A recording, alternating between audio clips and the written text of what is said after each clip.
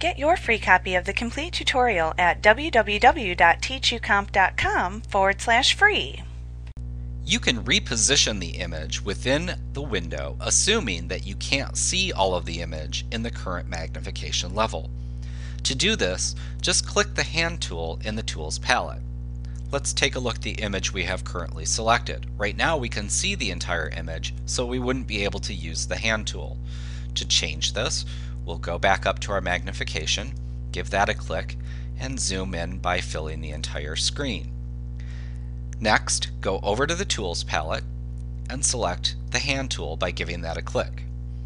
Now when you roll your mouse pointer back over the magnified image, what you'll see is that it will turn back into a hand icon.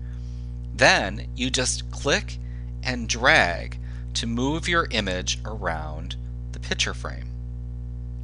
So this is a really handy tool to use when you must select something off to the side or when you're zoomed in very close. You can also use it when you have another tool selected, like the paintbrush tool.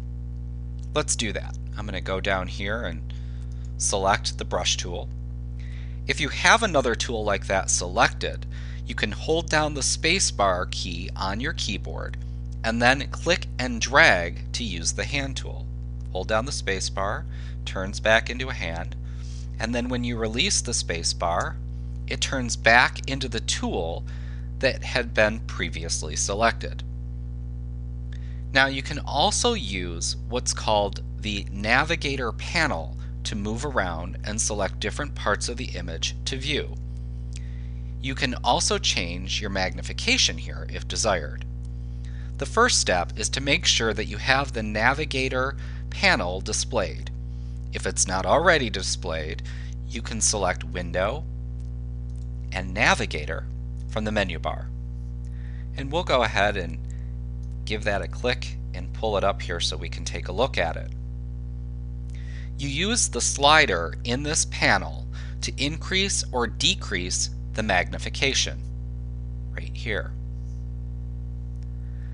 Now note that what is displayed in the image window is what is enclosed in the small red box within the Navigator.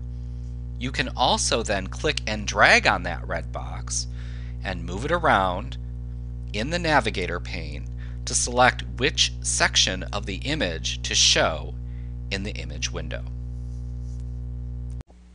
Like what you see? Pick up your free copy of the complete tutorial at www.teachucomp.com/free.